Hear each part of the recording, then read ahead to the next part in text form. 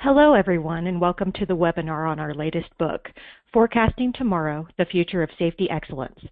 I'm Tracy Long, the Director of Operations at ProX Safety. Is your safety strategy ready for what's coming? Safety strategies of the future must align with evolving business goals. Emerging trends are becoming increasingly visible regarding how safety is viewed and strategically managed, and how progress is measured. The 7 predictions found within the book, which will be outlined during this webinar, are based on the author's years of deep experience as trusted safety advisors across all industries. So let's turn it over to them. Terry, Sean? Thank you very much, Tracy. Happy to be here with everyone today and talk about our latest book.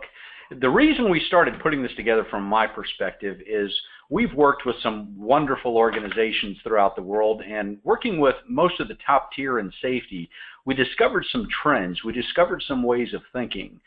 Terry and I believe that all progress begins with thinking differently, so we wanted to share some of the great concepts, the ways organizations are managing and getting people involved and focusing on value rather than activities.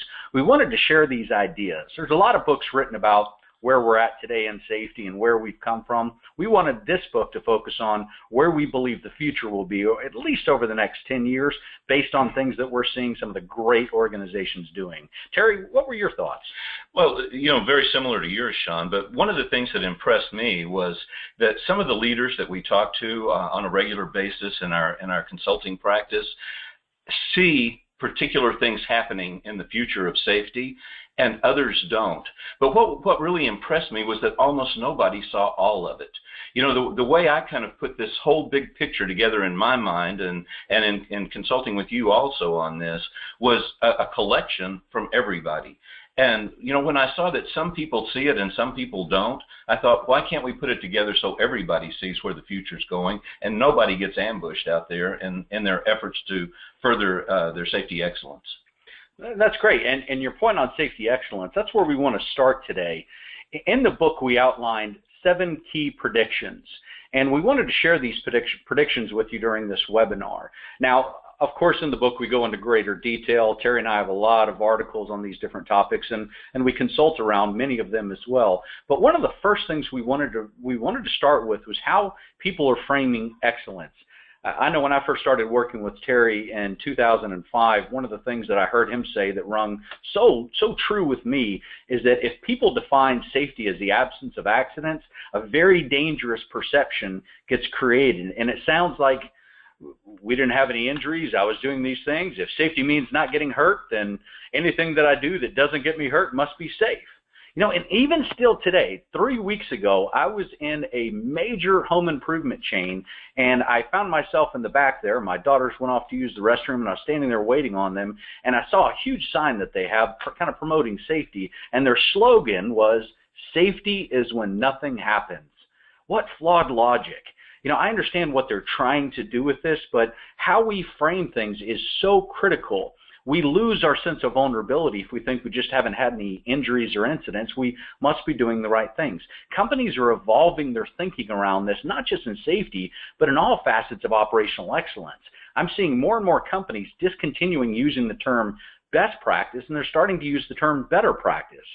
Again, I know it's just terminology, but what they believe is if we adopt or implement a best practice, might we stop looking for a better way? There's always going to be a better way. Cintas, a client of ours, a great organization, they have a corporate value that permeates throughout all their decisions. They call it positive discontent.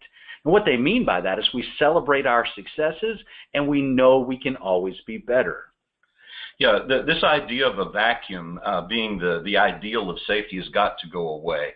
By the way, these 7 predictions that we're making aren't the only predictions that Sean and I have made in safety. There are a lot of other things that we see, a lot of other trends that might impact one industry or another, one client or another, but these are the 7 that we think are big, mega, they're going to impact almost everybody. And what a lot of these organizations are facing now is no longer this challenge of getting to 0 injuries, which is where we initially thought that's excellence. We got to 0 injuries. That was a thinking 10, 15 years ago. Now organizations are facing the challenge that they've gotten to 0 injuries. They're just not confident that they know precisely how they got to 0 injuries. So there's now a focus on, are we doing the right things? Yes, we want the results. We're going to be held accountable for the results, but we have to focus on the performance. And then we have to develop our focus, or multiple things that we focus on around there. Think of the Olympics. When the Olympics happens hours ahead of us because of the time delay in different countries, we'll hear who medaled in an event before we actually see that performance. Hours later, when we see the performance, we'll say to ourselves, that's why that athlete got the gold and that's why they got the silver. We could see the performance that contributed to the results. So excellence is moving from just a focus on results to knowing precisely how the results were obtained with still that mindset of positive discontent. Terry, what are your thoughts on our prediction number 2 from programs to strategy? Well, we still see a lot of our clients thinking programmatically about safety. By the way, one of the, and we've written articles about this, we've done blogs about this, the idea that more isn't necessarily better, only better is better. And what we see so many people doing these days, not the leaders, not the leading thinkers in safety, but some of the others, is they say, our results aren't what they ought to be, we must need to do more. And we've advised so many clients recently, no, you don't need to do more. You're putting plenty of resources, plenty of time, plenty of effort into safety. It's not a matter of quantity, it's a matter of quality. And this is that programmatic thinking. The thinking that we need to do more, well, what else do we need to do? And we still have clients come to us and say, what have you got to sell us? I always think of Gallagher and his Sledge-O-Matic. What's your product and what does it do? It slices, it dices. Safety's not a product, and it's not a combination of products. It's a strategy. And if you're not thinking strategically about safety, you're missing the basic ingredients of what it takes to make it happen. So what does it take? First of all, you have to define success. And that's what Sean was just talking about. It can't be 0 accidents. It can't be nothing happens. It can't be the absence. It's not a vacuum. It's not when you suck all the risks out, what's left is safety. Just 2 weeks ago, Terry, I was staying at a hotel next to a job site, and on the job site they had a big sign that says, our aim is 0 injuries. And I always shake my head when I see that, because how do you aim at nothingness? You have to aim at least what makes nothingness occur, but that involves a strategy. It's not just hopelessly wishing we're not going to have any bad things occur. Back in the 60s, there was a sign that was very popular in a lot of businesses that I went to that said, it's better to aim at the moon and miss than to aim at nothing and hit it. And yet what are we aiming at in safety? We're aiming at nothing. So again, who leads and who manages safety? This is a really, really important part. Safety as a core value, or espoused as a core value in most leading companies, and yet it's delegated. What other core values get delegated completely out, and doing it? And then again, this is that programmatic thinking. Well, go get us a program that will get us where we want to go in safety. And the leaders abdicate their responsibility of truly leading it. Well, also when you look at what strategy is, a lot of the strategy still in safety, Terry and I call the perpetual cycle of avoiding failure, and it has 4 components, and it starts with this. We look at our incident rate, next step. We develop an incident rate goal or objective, next step. We develop a list of initiatives, next step. We execute on those initiatives, and then we're back to looking at our incident rate. How did we do?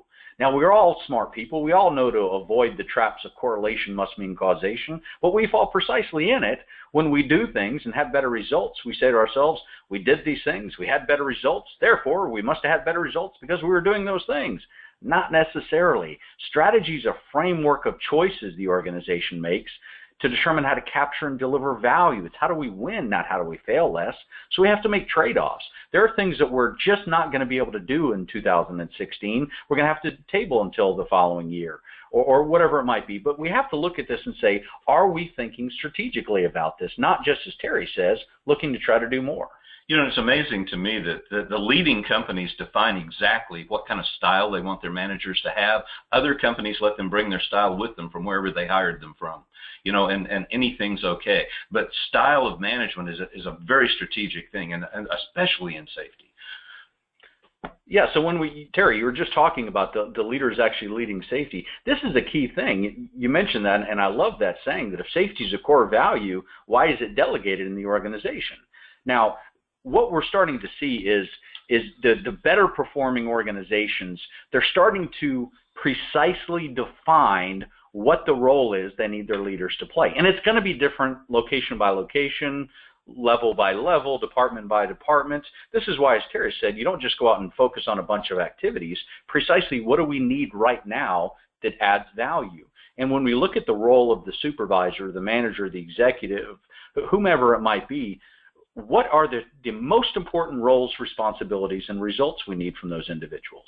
When I work with organizations that really get it, that have a great strategy, they have alignment with leadership against that strategy or on that strategy, I can go around and I can ask supervisors, managers, 2 questions, and more often than not, I get the right answer. Number 1, what's your most important responsibility as a leader to help us prevent injuries or prevent accidents? Number 2, what's your most important responsibility to help us enhance our culture around safety? They can tell me the right answer, and it's specific to what they're focusing on or what they're facing. But we have to evolve this to where it's not just delegated to leaders away from the safety professional or delegated to the safety professional. We have to have true accountability. And in a lot of companies, accountability is a dirty word. Real accountability is what we refer to as proactive accountability. And that's holding people accountable for the things we need them to do. Real accountability is making sure people are doing the things necessary to get the results before checking to see how did we do. And there needs to be a positive aspect, not just a negative aspect to that. Yeah, and we're not suggesting that the leaders have to do everything in safety. That's not it at all. Most leaders cannot. They don't have the power to go out and be everything to everybody. But if they don't do the strategic part of safety, then they run the risk that the safety strategy and the overall company strategy are going to be at odds with each other. They're going to compete with each other. And that's what we see in organizations that are not on the leading edge of thinking in safety, is that they have a company strategy, they have a safety strategy, and the 2 of them obviously never talked before they got together. I'm thinking of an organization we've been working with right now for the past couple of years, and they are a pipeline construction company. So they're a project-based organization. About 90% of their workforce comes and goes every 9 months to a year based on the projects that they have. They don't have time to build a real strong culture. Their strategy is on keeping the most important things the most important thing. But back to your point earlier about success defined, they've defined what job site safety excellence looks like. There is a clear visual that supports that. There's detail, and it is borne by data, not just opinions. They know precisely this is what our job sites look like when we're excellent, and they know what to look for. But the leaders are all aligned to that, and there's very specific things those leaders do when they visit these job sites to proactively and positively hold people accountable for their expectations. But it all starts with agreeing and defining, well, what's it going to look like when we get there? And it's not just 0 injuries. What would we see that's common that tells us why we achieve 0 injuries, and what are the individual roles, responsibilities, and results we need from those leaders? We have to have that mapped out. We have to have it defined. Otherwise, kind of like what Lewis Carroll and Alice in Wonderland, Cheshire Cat, if you remember that. If you don't know where you're going, then any path will take you there. You have to define where you're going and then start precisely choosing the leaders that we need to lead safety. What are the most important things that they need, and what are the most important things that they need to do to add value to our ability to improve safety? A leader of a company, generally, either they talk safety and they reinforce that message out there, or they say nothing about safety, which sends a very, very dangerous message, or they open their mouth about safety and obviously don't know what they're talking about, and that damages safety also. And these are the 3 levels that we see in the client companies that we have out there. So we coach these CEOs and presidents of companies to not only say the right thing often enough, but not to say the wrong thing and not to do damage to safety. This is what we're talking about leading. They don't have to do the day-to-day work of it, but they have to send the message and make sure that they set the priority and the strategy. Great point. So think in your organization, what are your specific or most important safety roles, responsibilities, and results? Have you defined that by level? And is there proactive accountability to make sure our leaders are doing the most important things on a regular basis and that it's paying off? So we've talked about the leader. Let's move on to our next prediction about kind of the role of the safety professional and how they're going to evolve over time. Terry, what are your thoughts on that? Well, we've got this little cute saying, grunt to guardian to guru, but this is the progression that we're seeing in organizations. A lot of safety professionals are grunts. I mean, they are doing the paperwork. We've got some that are office bound. They can't even get out in the field because they've got so much paperwork to do. Then you've got the other ones that are out in the field trying to be the second supervisor. You know, the supervisor doesn't supervise safety. They just supervise production, so the safety guy's got to come around and supervise safety. That means safety has not become a line item. It hasn't become an integral part of what you do in your company. So think about the position you put your workers in. You know, who's the boss, the safety guy or the supervisor? You know, and we tell companies, whoever gives them their marching orders gives them their marching orders, and anybody else is secondary. So how do you get them there? Well, these safety professionals have to get out of the grunt work. They have to get out of the trenches and start being more strategic in what they're doing. So the next level up is where they become the guardian. They oversee what's happening in the organization. You know, they don't do it all, just like the leader in the organization ought to be the strategic leader, but not necessarily the tactical leader. Safety professionals can step up like that to where the supervisors really make day-to-day safety happen, and they are the resource for them to do that. But ultimately, what a safety professional ought to be is the subject matter expert, the person that you can go to for what you need to help you manage safety. Safety becomes a line responsibility, and the safety professional becomes the guru that helps everybody fulfill that responsibility. Just this past Monday, I was fortunate to be the morning keynote speaker at an American Society of Safety Engineers event, and the person that gave the opening remarks is the president-elect of ASSE, and he said something that was fitting and very well aligned with the message that I gave a little bit later. He said that ASSE is really focusing on the role of the safety professional, and they see that evolving.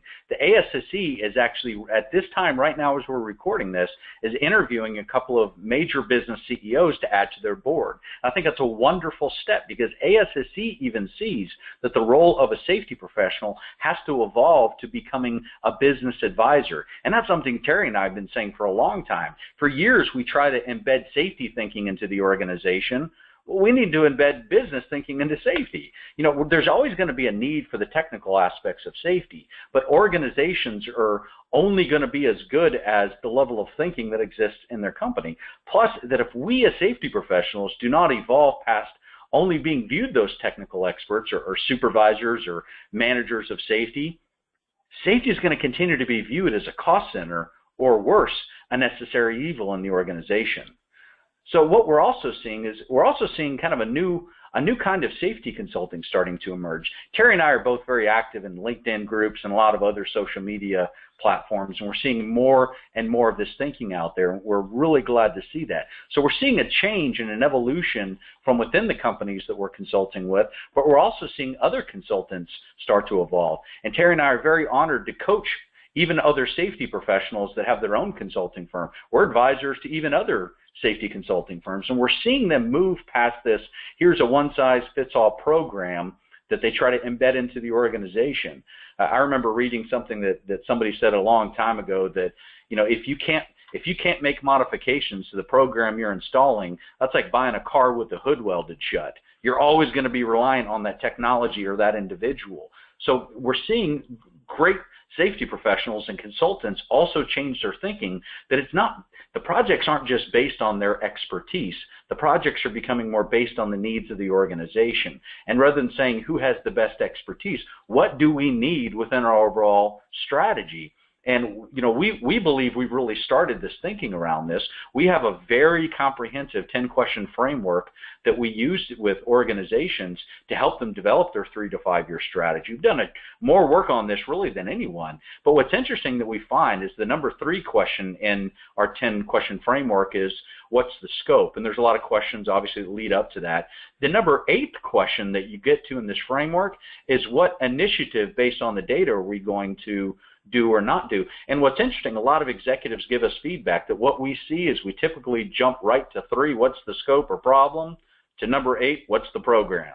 And that's not the way that this is going to be successful. So we're very, very honored to see other consultants that we advise start to change their thinking around this. You know, that grunt to guardian to guru applies to the consultants also. Companies have always hired people to do busy work in safety, you know, as a contractor, consultant like that. But what they're seeing more and more is they really need the guru. They need someone who can come in and talk to them about strategic safety excellence, not just how to get the programs going and be in compliance. And I think from that, we also believe part of this prediction is you're going to start to see even the RFP process and RFI process start to change, the request for proposals, that there's going to be a lot less over the next 10 years.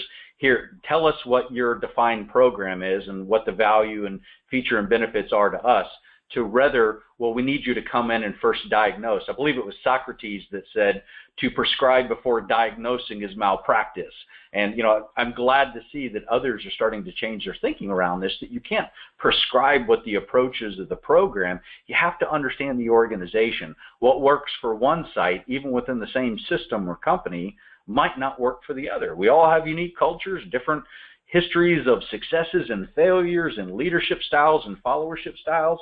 One size fits all never works, whether you're buying clothes or trying to improve safety. So we've seen that change there. The sixth prediction we're making has to do with the overall impression of what safety programs, what they look like, but also what they're beginning to focus on. Yeah, and I think this is one of the critical things that we're seeing probably the most often out there, is that the thinking about what a safety program is changing. Sean mentioned RFPs. You know, an RFP is a company self-diagnosing. This is a company saying, I've got a headache, put out an RFP for aspirin. You know, and what we find more often than not is that the companies don't know what they need. They know they have a problem, but they don't know what they need. But one of the problems is we tend to address we tend to look at the people in the organization as the problem. You know, as companies have become more the masters of their technical engineering aspects of safety, they've got this sticky people thing that's left out there. And, you know, a lot of the CEOs, a lot of the leaders of companies were great technical people, but the people part of it still evades them. You know, even Henry Ford, Sean always quotes him as saying, every time I get a pair of hands, it's got a brain attached to it. You know, it complicates things. Engineers tend to think that way. So how do you handle these people things? Well, one of the things that's changing radically in the leading companies out there is they're quitting thinking about the people as the problem with safety, and they're realizing that the people are the customer of the safety program, that they can't be dictated to, they can't be told to buy into this, they can't be told to get engaged, they've got to be sold on this. I had a major CEO not too long ago say, oh, come on, Terry, you don't have to sell people on safety. No, not on the concept of safety. You got to sell them on your program for safety. And there's compliance things that you don't sell them on. You don't say, pretty please, lock out, tag out. But what we're talking about here is discretionary. We're not talking about the future of safety compliance. We're talking about the future of safety excellence. And you do have to market if you want discretionary effort, because they're giving it to you at their discretion. It's not something they have to do, but if they would help us create, you know, excellence and also meet our vision of what that means. Yeah, I asked in a recent article that I wrote, would your people pay to be a part of your safety program? Would they pay to go to your training? Would they pay to go to your meetings? Would they pay to have your rule book, you know, out there? If they wouldn't, you know, and what was really frightening is when I gave that in a talk not too long ago, everybody in the room laughed. You know, like, oh, gee, yeah, no, this is ridiculous. Nobody would do that. What a pertinent question, though. Are your people bought into your safety program? But this also really has us looking at how these programs are evolving to getting away from what we've been talking about, just searching for a new program, to answering the question, how is it going to contribute value? Imagine a manufacturing manager, and I know some of you are listening in on today's webinar. Imagine if one of your department managers went out and bought a new machine because it looked neat, and decided, hey, I want to install that into our manufacturing process because it's the neatest and it looks pretty neat. Well, the questions would be asked, how is this going to contribute to operational efficiency? How is it going to contribute to providing value to the process, to the customers? Yes, that's what we often do in safety. We go out and look for that next new program. If it doesn't immediately create at least the perception of value, we end up disengaging people. And if we disengage the very people we're trying to engage, and if we happen to hit zero injuries, it's born from a have to versus a want to type of philosophy. What we're talking about is creating a want to type of culture. And that means we need to focus on how do we add them value. And part of this is we have to resell ourselves on the Hawthorne effect over and over and over again. We see people say, well, I bought this program, it worked for a while, now it's kind of going away. Come in and fix it. Well, it worked for a little while because it had a Hawthorne effect. Nobody ever bought into it. It never became cultural. It never became the way you do things around here. It just was a flash in the pan, and now it's gone. That thinking is changing. And for that, how organizations are measuring safety is changing. Dean Spitzer, who wrote a great book in 2007 called Transforming Performance Measurement, one of the things that he asked in that question is, or one of the things that he mentioned in that book, which was great thinking, was organizations will never get what they want until they start measuring what they want. In safety, we tend to focus on the things that we don't want. And we all know that, the whole lagging indicator. But organizations, the ones that we're working with at least, are evolving their thinking to even past leading indicators. Leading indicators in a lot of organizations, quite frankly, are measurements of activities. And that falls us back into that correlation causation. We did these things, we measured these observations, these audits, these safety share at every safety meeting, training, warm bodies in the seats. And we had improved performance, therefore, fill in the blank. Organizations are starting to evolve to what we call transformational safety indicators. Think of your blood pressure as an example of a transformational safety indicator. Whether you've had a heart attack or not is a lagging indicator. Your leading indicators are how often are you exercising, are you eating right. If you're leading a healthy life, you're eating right, you're exercising, and you check your blood pressure one day, which is a profound transformational indicator, and it tells you, wow, it's high. The answer isn't, to Terry's point, we need to do more exercise. The answer is finding the right intervention. And as companies are starting to evolve this, they're getting past just measuring activities, and they're starting to look at what do we want. Well, the Gallup Q12 survey taught us, and a lot of others, you can actually measure feelings, and there's science around that. What do we want people to feel? What do we want people to know? We have clients that measure what's called the safety IQ. Do people know the most important things they need to know about this program, the values, the approach, the strategy? You can measure these things. Do they believe what we need them to believe? And that's part of the strategy and what's it going to look like. One of the things Terry, I've heard him say this many times, is that culture is not necessarily the way we do things around here. Really what culture is what's common. What's common in an organization? What are the beliefs that are common? What beliefs would be common if we had excellence in our culture? What are the things we need people to do, the skill sets, the competencies, and what would we see them doing, hear them saying that lets us know we're in the right path here?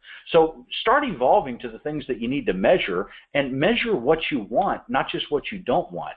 If you're doing training, does it change what people know? If you're putting people into training, does it change what they believe, and does it change what they do? If it doesn't, there's really no return on investment. And then the ultimate qualifier, if you're doing all of that and it changes what people know, changes what they believe and do, but it doesn't change the business results, still there's no real return on investment. So two final questions we want to leave you with in this particular aspect of the predictions we're making here is ask these two questions about your own programs, about your own measurements. Number one, are we as efficient as we could be? Are there opportunities to be more efficient? Because we want efficiency. Number two, are we delivering real, or at least the perception of value with our safety efforts here? If we're not delivering value, if we're disengaging people, or they don't see the value in the activities, again, it's that have to versus the want to type of thinking. Make sure we're measuring what we want. And don't just measure activities. Yes, we want a lot of activities. We want engagement. So what would that look like? Let's measure that. If we had engagement, what would be common in our organization that tells us why, when we get great results, we got them, rather than the feeling of, knock on wood, we must be doing the right things, haven't had any injuries here. Yeah, companies are getting away from that success is grudging compliance and willing and realizing that it's not, it's willing cooperation. And engagement is one thing, but willing engagement, active engagement, hearts and minds versus hands and feet kind of engagement is what almost everyone is after to get to that real level of excellence. So these are the 7 major things that we have seen that almost all organizations are aware of some of them. Almost no organizations are really thinking about all 7 of these. We think it's critically important not only that you realize each one of these things individually, but that you look at them collectively and say, how are they going to impact our efforts to be excellent in safety into the near future? I like what Tracy said when she started the webinar for today, is your strategy ready for the future? We hope the predictions that we're making, based on data, not just our opinions, and based on what we're seeing becoming more and more visible trends, better practices rather than best practices in the organizations. We hope that this has helped you think about things a little bit differently, and I'd like to turn it back over to Tracy now. Thank you for your participation today. We would love to hear from you, find out where you are in your journey to safety excellence, and how these predictions will help shape your decisions and strategy moving forward. We wish you great success.